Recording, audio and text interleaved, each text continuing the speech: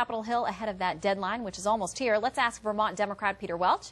He's one of the lawmakers leading the charge for a clean extension of the debt limit. He joins us now to talk about where we stand. Congressman, thank you so much for your time today. Good to be here.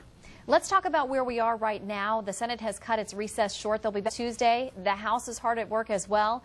What are your hopes for getting something done, making some progress on negotiating a deal? Well, there's two issues, and this is what the American people, I think, need to understand. One is, do we pay our bills or do we default on our debt? That is going to happen on August 2nd, and we cannot allow America, for the first time in its history, to default. The consequences of that are enormous.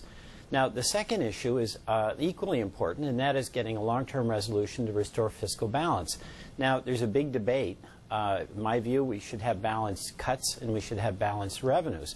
But what we can't do is what politicians generally do, and that is use the leverage available at the moment, the debt ceiling, and overplay our hand to the point where we go into default. If we default, and let's say interest rates then spike as they do, a 1% increase in the interest rates that taxpayers have to pay on the debt, that's $160 billion added to the long-term debt. This is a very dangerous game. All right, we are a month out at this point, and we know that there is some back timing to that because legislation has to be written and drafted, the votes have to be taken.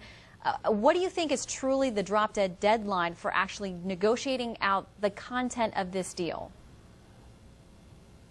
Well, Secretary Geithner says, of course, August 2nd is the drop-dead date. That's when we have to make decisions on who we won't pay.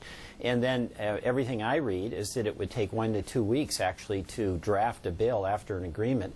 And then normally you end up having a lot of disputes that arise because the difference between what people thought they agreed to and what's on paper emerge. And the question you ask is a very good one.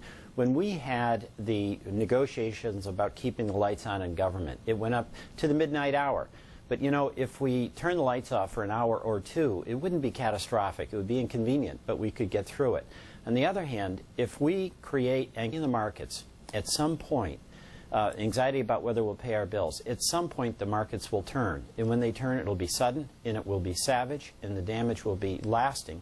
And that'll hurt whether you have a Democratic position on revenues or a Republican position on cuts. We'll all lose. So we can't play fiscal Russian roulette with the American economy. And you talk about keeping the government going. Of course, folks who followed that are very familiar with the fact that we had those continuing resolutions, the short-term measures that kept the funding going to keep the government going. And now a lot of people are floating this idea of coming to a short-term deal on the debt ceiling, something that would extend us maybe 6 or 8 months until a longer-term deal could be hammered out. Would you be for or against a mini deal? Well, I'd be for anything that avoids default, pretty much, because the consequences of default are catastrophic. And again, it's whatever your position is on the long-term resolution, whether you think it should be all cuts or a mixture of cuts and revenues, if we default, the markets will punish everybody, Republicans, Democrats, and independents alike. So if we fail to get a resolution that allows for a long-term step going forward, then short-term is better than default.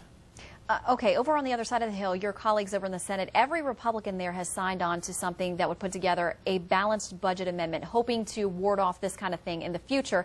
They don't have a single Democrat on board at this point. Would you support a measure like that?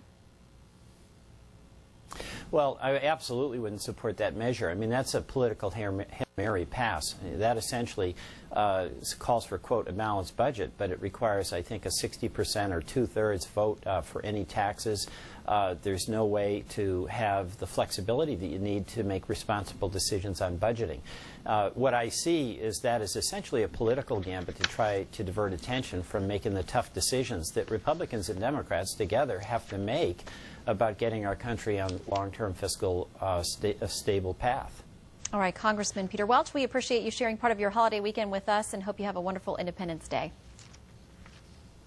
Thank you very much.